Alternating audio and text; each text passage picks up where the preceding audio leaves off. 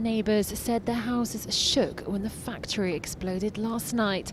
As the flames began to dwindle, the managing director was allowed to walk around the property. It's a huge shock. I'm not sure what we're going to do, but we'll do something.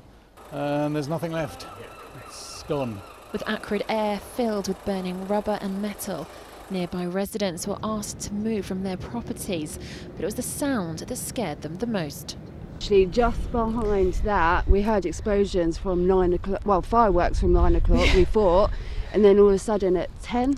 Roughly about 10 o'clock, yeah. Yeah, that's when we had to get everybody out the block and explosions were going off left, right and centre.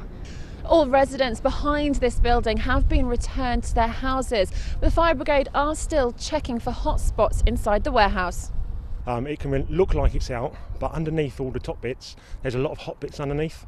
So in this instance, we've had a significant fire in the industrial unit. Part of the roof has failed, has fallen upon itself, and obviously there's some things inside. Meanwhile, as Mr. Mooney surveys what's left of the business, he's adamant that it's not at the end of it.